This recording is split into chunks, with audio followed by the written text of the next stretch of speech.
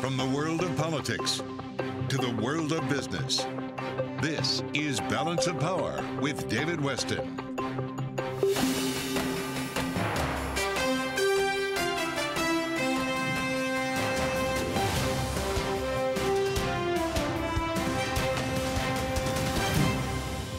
From Bloomberg World Headquarters in New York to our television and radio audiences worldwide, welcome to Balance of Power. Well, President Biden has returned to the White House to some pretty welcome news, I suspect, with a new poll out from NPR and Marist College indicating that the president's approval rates are starting to tick up at this point. This poll was taken after the State of the Union address, which may be important here. But to bring us up to date on where the president is in the polling, we turn now to our Washington correspondent, Joe Matthew. He's host of Sound On, weekdays on Bloomberg Radio. So it may have been a long time coming, but it looks like for whatever reason, maybe people are starting to come around a little toward Joe Biden.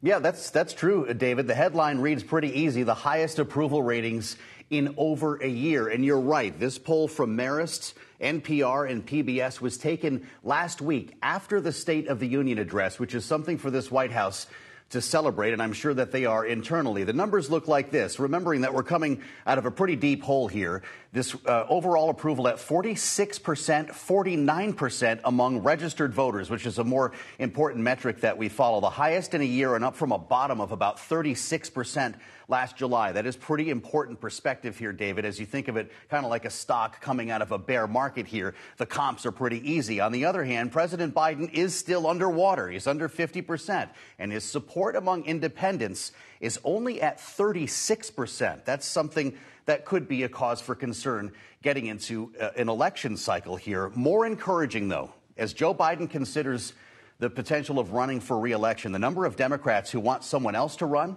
has fallen to 45%. David, that's down almost 10 points from before the midterm elections when Democrats were crying for someone else. But the poll didn't only cover President Biden. It also had something to say about Donald Trump, his rival, if in fact Joe Biden decides to run. Donald Trump said he is going to run again. What does it say about Donald Trump's support? Well, nothing very good. These have been very stubborn numbers for Trump. His overall approval ratings have been sliding a bit as some others, including, yes, I think you're referring to Ron DeSantis here, consider getting into the race. We saw Nikki Haley jump in and others over the past week or so here. Those Republicans in this poll who say they would have a better chance winning the election with someone other than Trump is 54%. That's a number I bet he'd like to trade with Joe Biden if he had the opportunity. He shows particular weakness among college-educated voters, David, people making over $50,000 a year, and parents with kids under 18. It just so happens that those groups tend to prefer a guy named Ron DeSantis, making it pretty clear that, indeed, if the governor of Florida jumps in, it's going to be a knockdown, drag-out fight for that nomination. Joe, thank you so very much. That's Bloomberg's own Joe Matthew. You want to catch him at 5 p.m. Eastern Time today on Sound On Bloomberg Radio. And now to get a sense of how the politics might intersect with the policy in Washington, we welcome Libby Cantrill. She is head of public policy at PIMCO. Libby, great to have you back on. This poll was taken after the State of the Union, but before the president's trip over to Ukraine and Poland, which I don't know, it might even further indicate some support. As the president comes back, what sort of mojo does he have to deal with Congress?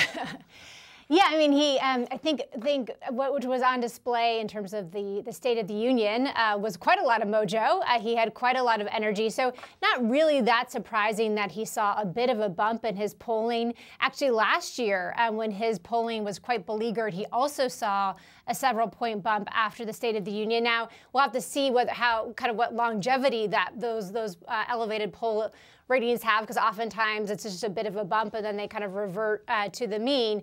But David, you're exactly right that he needs this mojo in many ways in order to deal with, of course, what is a divided government. He had a unified government last year, but now he has, of course, a divided Congress. So trying to navigate that is going to be, trickier. So in some ways, he needs all of this sort of public support that he can get, especially going into what may be a re-election cycle. Although we don't know yet. He hasn't indicated whether he's going to be running or not. No, he's keeping us waiting on that for sure. So Libby, let's talk about whatever momentum he may have, what he may need to use it for. And I guess as long as we're talking about his return from Poland and Ukraine, let's talk about that first. Are there things he needs to get out of this Congress with respect to support for Ukraine? Yeah, I mean, I think that in many ways, his trip to Ukraine was quite, objectively quite courageous. It included a 10-hour train ride in a country where the U.S. doesn't control the airspace. It was, really pretty unprecedented in terms of presidential, modern history, having a president sort of be vulnerable that way. But it was, I think, in some ways as important sort of substantively to reassure Ukraine that the divided Congress, that the United States, even with the sort of change in government in Congress, will continue to support Ukraine, but also politically was, sort of symbolic having President Biden there in Kyiv with President Zelensky. So I think in some ways, if he is going to be running for re-election, things like this, sort of the symbolism of, again, appearing with Zelensky in Ukraine, can only help in terms of his, his re-election candidacy. Libby, let's talk about the big one, at least the one that everybody on Bloomberg keeps paying attention to, and that is the debt ceiling and the possibility of default. Everybody seems to agree we're not going to do it, but nobody can figure out how we're not going to do it. What does the president need to get done there, and what's the path to success? Yeah, well, he, unlike President Obama in 2011, who, indicated that he was open to negotiating over the debt ceiling, using the debt ceiling potentially as a tool to restrain spending and increase taxes back in 2011. 2023 is very different under this president, who has basically, maintained very consistently that he will not negotiate over the debt ceiling, potentially learning a lesson from 2011, who knows? So I think he will continue that stance. And, David, I think it's really important, this is what we're telling our clients, is that the zeitgeist of 2023 is quite different from 2011, which is, of course, the last time where there was a big debt ceiling standoff. Sort of the politics of austerity don't really exist as much as they did back in sort of the Tea Party element. And really importantly is Republicans have a much smaller majority in this House than they did back in 2011. So, much less leverage in some ways in terms of getting concessions. So, we would agree with the consensus that there will be, common sense will prevail here. There will be a resolution. It may not be until the last moment. It may, cause some market volatility. But again, we are confident that there will be a resolution, again, by this sort of so-called X date, whenever that may be, between sort of June and September. We'll just have to wait for clarity on that. Libby, just to make sure I understand this, and we just had that CBO report out, which at least for some of us were pretty alarming at how much deficit we're adding up. And it seems to be getting more and more as time goes on. It's not getting better and better. What I think I hear you saying is, in all likelihood, you think the most likely path is we'll muddle through. We won't really address the fundamental underlying problems, but we won't shut down the government. Yeah, and I think that this is like the important part, David, that President Biden has said as well, is that let's not negotiate over the debt ceiling. Of course, the debt ceiling is simply allowing for the government to raise debt to honor spending that's already been agreed to. If there is going to be a future spending discussion, then let's do it over the fiscal year 2024 spending bill, which will need to be negotiated before October, of course. So I think he's trying to separate those two. But as you know as well as I do, David, that really eating around the edges in terms of discretionary spending will not move the trajectory for the deficit. Really, it will entail a really hard look at entitlement spending, Social Security and Medicare in particular, according to that CBO report, and then also interest expense, which is also eating up some of the of the deficit and what have you. So, but President Biden and Republicans have already admitted that those things are really the third rail, are kind of off the table in terms of discussion. So I think the bottom line that we're telling our clients is if there are any spending cuts, they will be very de minimis and will unlikely move the needle in terms of the deficit trajectory, because really in order to do that, you have to tackle entitlement spending. And again, as we all know, politically, that's just sort of the third rail in Washington right now. Yeah, it's sort of extraordinary. All the economists say you have to address entitlements, and the Republicans and the Democrats don't even want to bring the subject up. They won't even talk about it, much less deal with it. So when you get through all of that, Libby,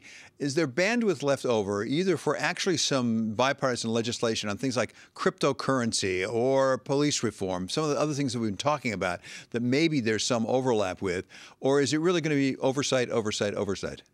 Well, I think we're going to see a lot of oversight, and we're already seeing that beginning. I do also think that there could be, there is sort of some bipartisan unanimity around China as well. So you could sort of see, both sides of the aisle come together in terms of oversight on some of those policies. But David, I think it is really important to emphasize that this Washington maybe is not as polarized as we might think it is if you're reading social media or even watching cable television. At last session of Congress, actually there were several bipartisan bills that got passed. Now, of course, the dynamics in this Congress look a little different, but I do think that there is some potential agreement around cryptocurrency. I think there's some need about regulatory jurisdiction lines in particular. Energy permitting reform, that could also be something where we could see some compromise, and then potentially on police reform. Now, again, these are all potentials, these are all theoreticals, but I do think that maybe there is some more common space than we might think if you just, again, are reading social media and get a more polarized characterization of Washington, D.C. Libby, finally, do you have any sense at this point of the relationship, the working relationship between Hakeem Jeffries, the new minority leader in the House, and Mr. McCarthy, the new Speaker of the House? Because that may be a critical relationship going forward. Well, of course, they're both in new positions. So these are, they're I think, probably sympathetic to one another, that they are both sort of transitioning to leadership positions, at the same time. I think that, both of them have a collegial relationship. They've both obviously served in the House in different capacities in leadership before. And I think that they both have some incentives to show that they can actually work together. So again, even though the focus is on the debt ceiling, which is a very, divisive issue right now, I do think that they're both, engaged and committed to getting some things done as well, even in this sort of divided Congress. Libby, absolutely great to have you with us. Thank you for your time. It's Libby Cantrill. She's head of public policy at PIMCO. Coming up, 3 weeks after the train derailment in East Palestine, Ohio, the disaster continues. We're going to talk with a congressman whose district is most affected. He's Republican Bill Johnson. This is Balance of Power on Bloomberg Television and on radio.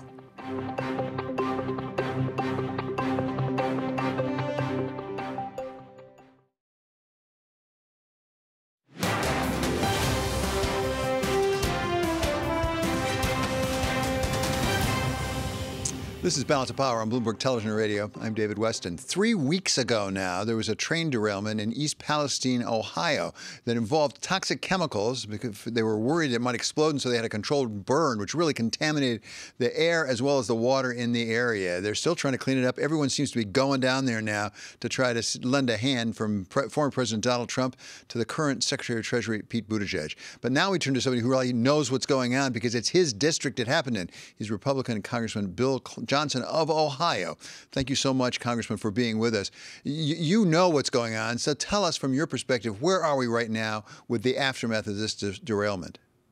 Well, the NTSB released a preliminary report today, and what we know now is the most likely suspect of this derailment was a failed bearing unit in an axle that overheated and basically destroyed the axle. And when the axle failed, of course, the train left the rails. I got to tell you that in the aftermath of that, the first responders, 78 fire departments responded. They did an outstanding job of containing the fire and the damage. I can tell you that both the EPA, the federal EPA, and the state EPA have been there since day one, and they've made remarkable progress in identifying, the near-term, most immediate containment and mitigation, and then a long-term remediation plan. They're working hand in hand with Norfolk Southern to make sure Norfolk Southern understands that they are going to be held fully accountable for this. That control burn that you're talking about, that was the best of a lot of bad alternatives, because some of those tank cars carrying vinyl chloride or vinyl chlorine was becoming unstable. Had it exploded organically on its own, it would have sent hazardous chemicals and shrapnel for as wide a range as a mile around. You would have had a lot more damage, possible loss of life, structural damage, and a much worse situation than we've got now. So some good decisions were made up front. Right now, today, as we speak, the EPA is testing, has tested, continues to test. The air has tested good. The water from the municipal source, the village's water system, which is tested by them all the time anyway, has tested good. It's private wells that have to be tested before people should drink out of them, and none of the private well tests have shown any contamination either. So a long way to go, before we're at the finish line. It will be months and years before the residents of that community are going to feel safe in their homes and in their community. Well, exactly. We've all seen in the media some individuals interviewed who say they don't feel safe. They're not confident because they're not sure it's been tested enough. Do you have any sense of how long it will take before the testing will be done so that you could give the necessary reassurance to all the residents that, okay, it is safe to drink the water, it is safe to breathe the air? Well, I can tell you that those tests are going on right now. I've drank some of the water. I did drink some of the water there in the village, along with the mayor, along with other officials. Our governor has been there. He has drank the water there in the village. We've gone into people's homes and watched the home air tests being conducted. Look, we're not going to downplay any concerns that residents have when the governor of Ohio, EPA Administrator Michael Regan, and the railroad tell the community that they are going to be there for the long haul, that we are not going to let them suffer without us being there with them. I tell them, let me tell you what the long haul means. You guys, the residents of this community, you're the ones that get to determine what that finish line looks like. We are not going to stop testing and retesting and retesting and validating that this cleanup has been done properly until you say that you're satisfied.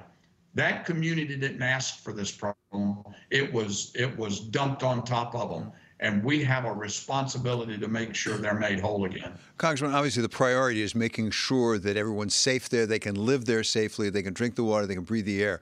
Is it too soon to start asking questions about whether there could have been things done to avoid this problem to begin with?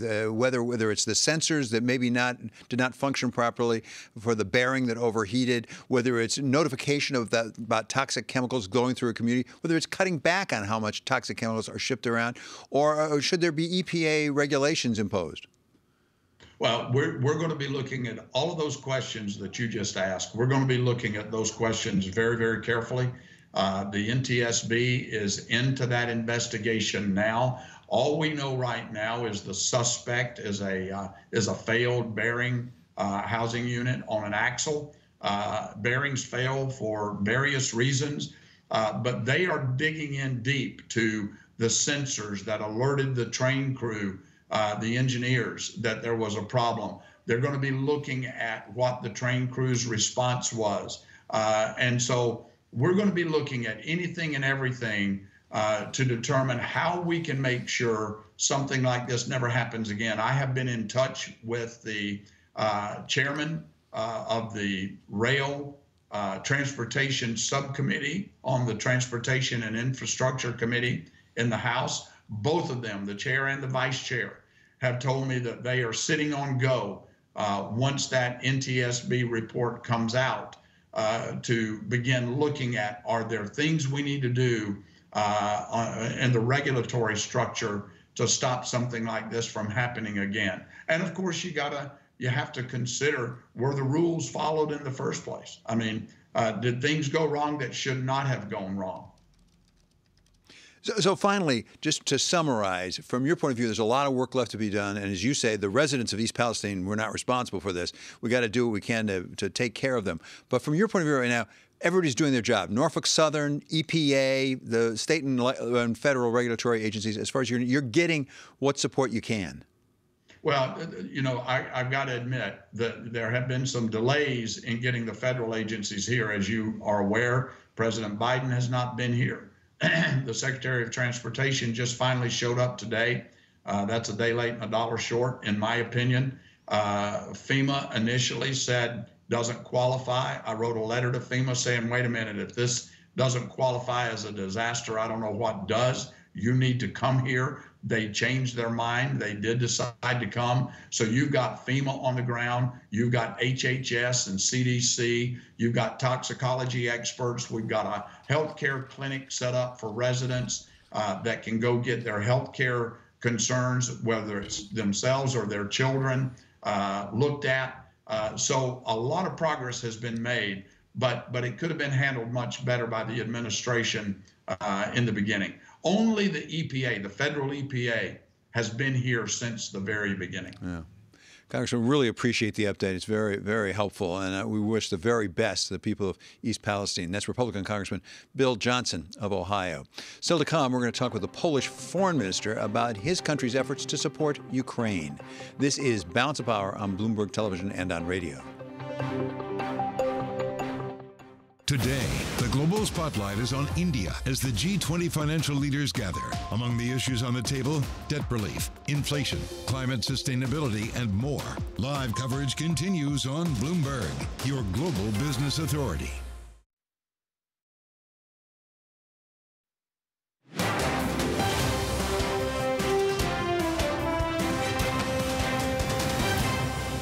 This is Balance of Power on Bloomberg Television and Radio. I'm David Weston. Well, we're between the Fed minutes and the PCE numbers that we get out tomorrow. And so what are the markets doing as they wait? We turn now to Kriti Gupta for an answer to that. Yeah, a little bit of a sell-off on our hands, David, today. We're seeing the S&P 500 down about 0.4%, a stark contrast to the rally we had just a couple of hours ago. The market actually opened in the green, and a lot of this was driven by some positive sentiment around NVIDIA specifically. And the reason we kind of use that as our poster child, our bellwether, is because not only is it a tech heavyweight, it also is kind of a global player. And that's a really important story. NVIDIA coming out and saying they had not only beat their earnings, but that they were really going to invest hard when it comes to AI specifically. We know that's been a very thematic trade in the tech space as well. That's been driving up shares as big as Microsoft and Alphabet to even some of the smaller companies as well. But today, it's interesting. You are starting to see NVIDIA's announcing their partnership with the likes of Microsoft, Alphabet, Oracle, actually moving their stock so much. I think it's responsible for about 40% of the S&P 500's upward movement just from this one company. So it's pretty enormous. But if you look at kind of the trade-off here, a lot of the stocks that are moving the S&P 500 broadly to the bottom are your Amazons, your Teslas, some of your other big tech names. So that's kind of outweighing the bid from NVIDIA at the moment. And a lot of this is really coming into some positioning ahead of PCE tomorrow. Yeah, you have to wonder which of the companies are going to get disrupted by this AI as NVIDIA makes its money. There may be some companies that are losers as well. Many thanks to Kriti Gupta. You can catch Kriti again anchoring at 1 p.m. Eastern Time on Bloomberg Markets. Coming up, we're going to talk with the former U.S. Ambassador to Israel, Daniel Kurtzer, about the continuing upheaval over proposals to remake the Israeli judiciary. This is Balance of Power on Bloomberg Television and on radio.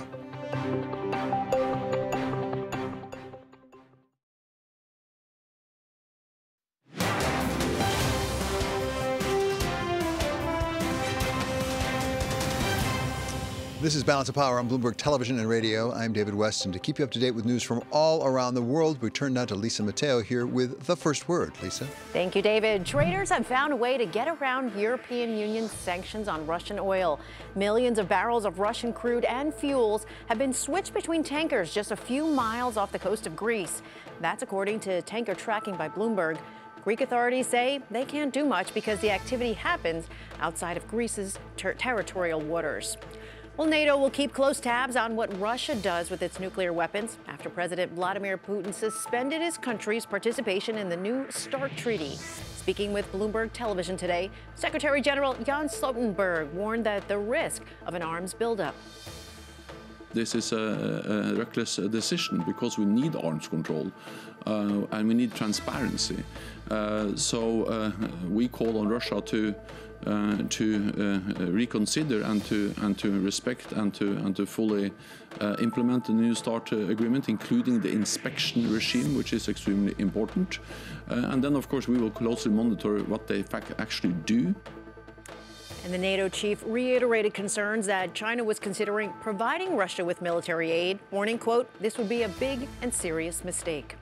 An unusually cold winter storm that's forecast to bring snow to the hills surrounding San Francisco and Los Angeles this week may ease dry conditions, but it won't be enough to end the historic drought. Meteorologists say it will take several years of wet winters for the state to return to normal levels. Global news powered by more than 2,700 journalists and analysts in more than 120 countries. I'm Lisa Mateo. This is Bloomberg. David. Thank you so much, Lisa. So we're going to turn now to Israel, where tensions remain high over the new administration led by Bibi Netanyahu's efforts to reform the judiciary, as well as various actions taken in the West Bank and in Palestinian territories. To bring us up to speed on exactly where things are right now, we turn to Daniel Kurtzer. He's former U.S. ambassador to Israel and to Egypt. So thank you so much for being with us, Mr. Ambassador. So you've spent a good part of your career in this part of the world, really understanding it. Give us your sense of whether this is just another one, because we've seen these sort of things before, or is it different? I think there are differences on both elements. The assault on the judiciary now being undertaken by this coalition would change the basic balance of power within the Israeli domestic political system. Currently, the executive and legislative powers rest in the coalition. And what the coalition wants to do is to curb the power of the judiciary to review and possibly overturn legislation, which would effectively make a governing coalition the sole power within the system. And that's why hundreds of thousands of Israelis have gone out on the streets to protest. They understand the impact that this would have on the democratic freedoms that they cherish. Now, the reality is that there is a need for some judicial reform, and that's why the president of Israel, Herzog, has called for discussions and negotiations. But there's been a first reading of some legislation already suggesting that the coalition may plow ahead. And of course, the other crisis that you alluded to is happening in the West Bank. Individual Palestinians are engaged in acts of terrorism. Israel is responding quite harshly. They're also acting preemptively in some of the cities, including Nablus, just yesterday. And the situation is heating up very seriously on the ground. So taking those in order, if we could, with respect to judicial reform, obviously that is a major governance, even constitutional issue for the people of Israel. But we're also seeing it reflected, I believe, in the business community. We've seen some tech officials really express concerns about what this sort of undermining the judiciary, those are my words, not Minister Netanyahu's, but what it could mean for investment in tech. We even saw it perhaps affect the currency. Well, you know better than I that investors look for strong judicial protections, and they look for a strong system that can ensure that they can get their money out and that they're protected and so forth. If the judicial system in Israel proceeds as the current coalition wants to proceed, it will drive away investors who will be nervous about the protections that they would like. It's also going to impact, I think, the tech sector, which is quite sensitive to these kinds of changes. And given the transportability of technology, you might start to see Israeli tech firms moving out, as well as tech experts moving out. We're already seeing, according to the press, significant movement of capital outside of Israel in anticipation of these changes. So there's a big economic impact that the government is going to have to consider. You know well, Mr. Netanyahu, the current prime minister, has shown over many years an ability to take power, hold power, use power. He's a very astute politician. As he looks at it from his point of view, is he more nervous about what I consider the right in his coalition, or more concerned about the tech sector? You know, on the one hand, Netanyahu was a very good finance minister back in the early 2000s when I was serving as ambassador. He took some very hard decisions, and he really righted a ship that was beginning to list and did quite well. So he knows the impact that these changes could have. On the other hand, the primary purpose for which he assembled this coalition was to try to evade his legal issues. You know, he's under indictment, and court cases have already started related to corruption. And this coalition has promised to pass legislation that would remove that Damoclean sword over his head. So he's caught between these two imperatives. One is make sure the economy doesn't run into a problem, and the other, his own personal liabilities and potential criminal liabilities in the corruption cases. And finally, Mr. Ambassador, let's turn to the other issue that you identified, the raid on Nablus on Wednesday. Then I understand there was more on Gaza. There have been some missiles fired back. Is it a priority for the Netanyahu government to avoid another intifada? Well, Netanyahu himself clearly would not want an intifada, because if anything's going to disrupt Israel's progress domestically in its economy, as well as the progress toward building relations with Arab states, it would be another outbreak of organized warfare with Palestinians. On the other hand, there are members of his coalition on the far right who are not concerned about another intifada, because they may want to use that to begin pushing Palestinians further away from the possibility of exercising power, or even pushing them out of the country, deporting them and so forth. So you have a mixture of views within the coalition, and this will be one of the main tests for Netanyahu. Can he control the coalition enough on this issue to prevent escalation? And so far, it's not looking that good with these preemptive strikes in Nablus and then a couple of weeks ago in Jenin that have raised the temperature quite significantly. And finally, Mr. Ambassador, does the United States have the capital to make a difference in this issue? And if it does have the capital, is it willing to use it? I saw that, in fact, there was criticism of the raid in Nablus on Wednesday. Well, yes and no. I mean, we have the capital. We are still the major power in the Middle East. We carry a great deal of weight in what we say and what we do. But this administration, as much as it has tried to keep the violence down and to try to work with Israel, has so many other priorities that the parties in the region are understanding that they can get away with things and really not worry about the administration coming down too hard on them. You remember, however, David, that in 2021, when there was a war between Israel and Hamas in Gaza, the administration had to act and put everything else aside. So there's only a limit to the reluctance on the part of the administration to act. And so far, we've seen some behind-the-scenes diplomacy, but that doesn't seem to have done the trick to prevent escalation. Thank you so very much for being with us. This is very helpful. It's Daniel Kurtzer. He's former U.S. ambassador to Israel and Egypt and now at the Princeton School of Public and International Affairs. Coming up, as President Biden returns from Warsaw, we're going to talk with the foreign minister for Poland. He is Zbigniew Rau, about what his nation is doing to aid the Ukrainian effort. This is Balance of Power on Bloomberg Television and on radio.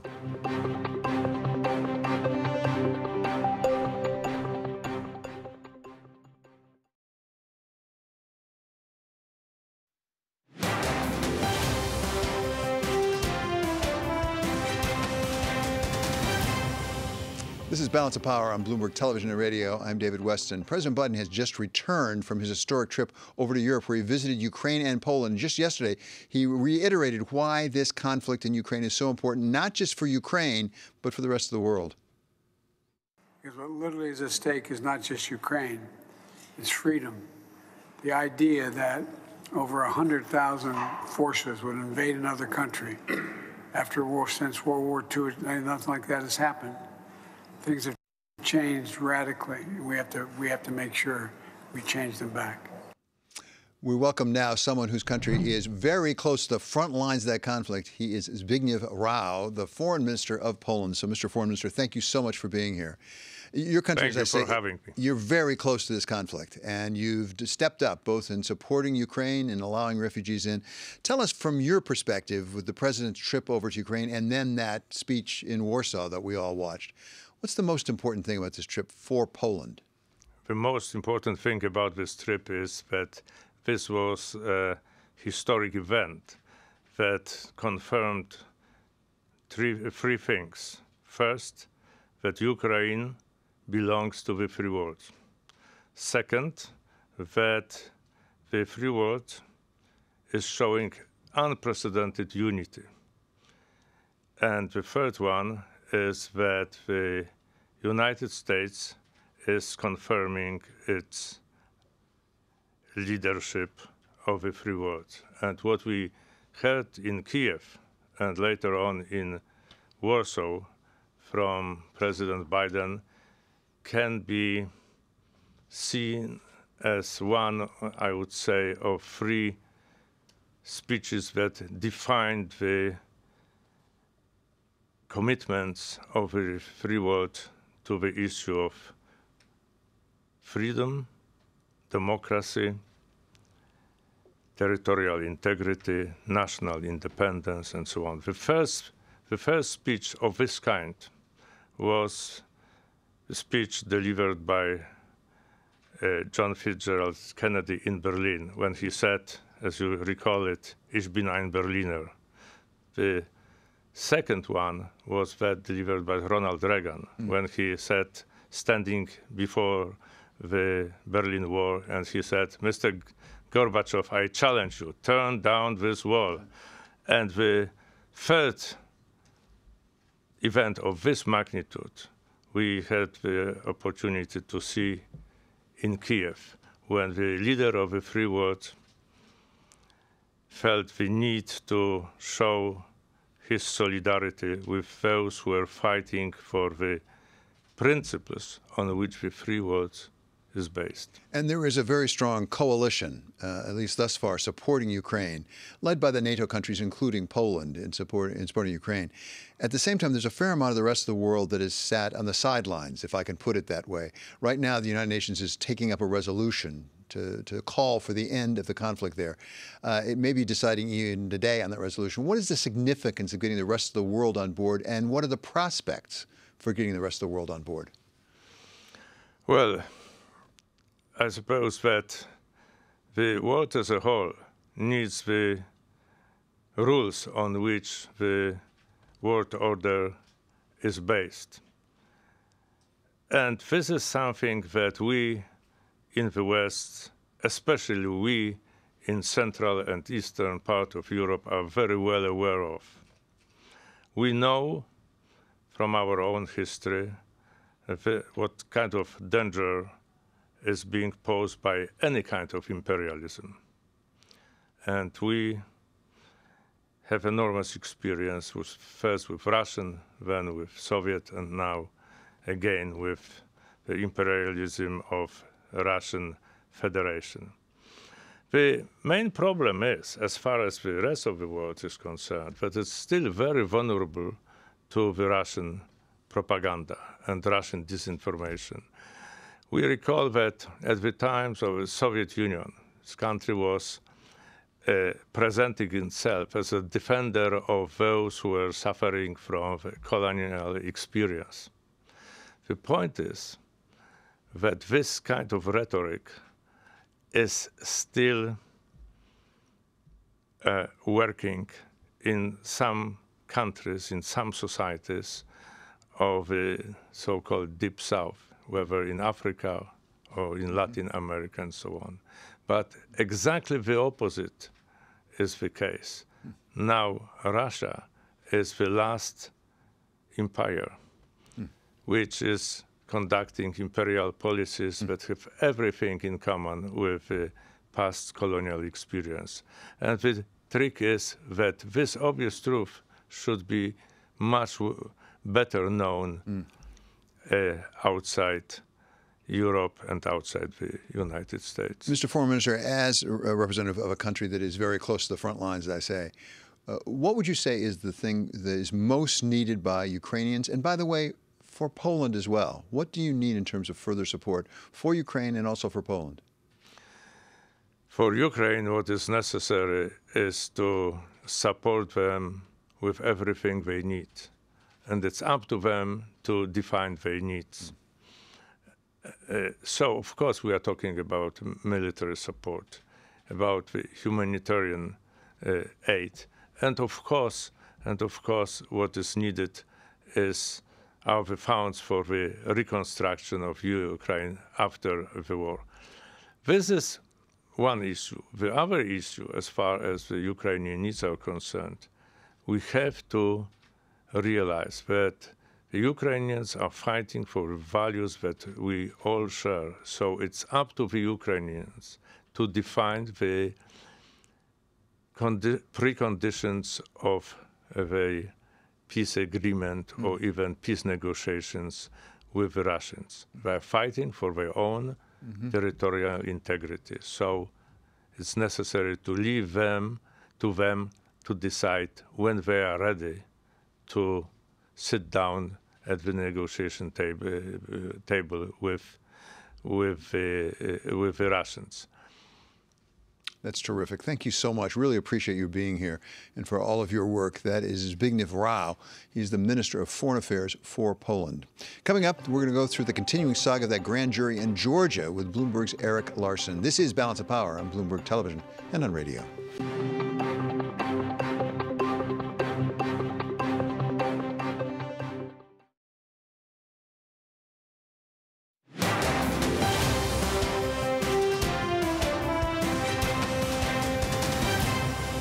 This is Balance of Power on Bloomberg Television and Radio. I'm David Weston. You might think that the 2020 election is over, but we're still litigating about it, certainly in a grand jury proceeding down in Georgia. As we know, a special grand jury has returned a report and apparently recommended some indictments come, but now we have her hearing from the foreperson, the woman who led the special grand jury, and it's caused quite a stir. To bring us up to speed, welcome now Eric Larson, who covers courts and politics for Bloomberg. Thank you for being here, Eric. So tell us about this. This is quite a saga. It is. It was pretty unexpected. The forewoman of this jury, her name is Emily Kurtzer.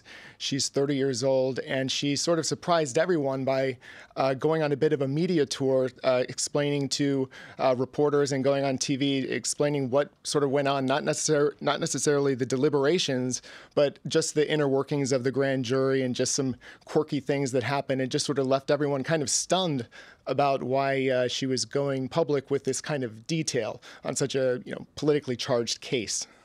Do we know, was this legal? Can she do this? I mean, if it was a federal grand jury, and this is a special grand jury, but a federal grand jury, that's all very secret stuff. You're not supposed to do that. It is very secret, and the deliberations, as far as we know, haven't really been revealed. But we've had legal experts point out that in Georgia, this special grand jury, their recommendations, if the state decides to run with them, would seek indictments from another grand jury. So it's another layer removed from a grand jury that would actually issue indictments. So that gives a little bit more protection to what's going on here. It's kind of bad optics for the district attorney, of course, but there's still another layer of protection with this other grand jury that would need to be called on to issue any actual indictments. But there are those, some of them might even have formerly been president of the United States, who have claimed this is all political anyway.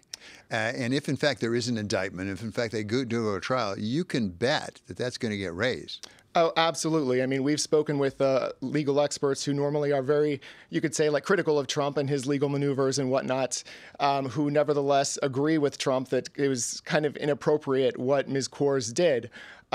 Just because of, like I said, the optics and how it complicates things for the district attorney in any potential future criminal cases. But they also said that despite those bad optics and sort of the bad, decision making there, perhaps, that it's very unlikely that it would undermine any potential indictments because, like I said, there's that other grand jury that's going to hear the evidence here, and the judges are really going to look at the weight of the evidence and how that might balance out against any problematic, results of this forewoman. We should point out what I believe is the case. Donald Trump, the former president himself, is not subject of this investigation, right? These were other individuals. He is being investigated, and this is a criminal investigation, and a lot of people actually do expect that he could be indicted here.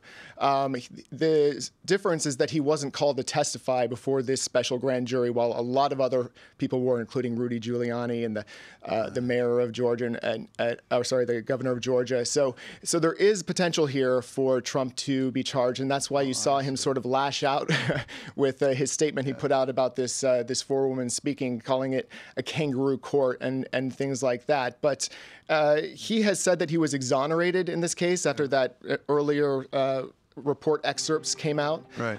Even though there were no recommendations, were not made public, just excerpts, and he claimed a total exoneration. And when this forewoman was asked about that, she kind of laughed and said, "That's funny." Okay, thank you so much to Bloomberg's Eric Larson. Thanks so much for being here. Check out the Balance of Power newsletter on the terminal, also online. Coming up, Balance of Power will continue on Bloomberg Radio, and this is Balance of Power on Bloomberg Television and on radio.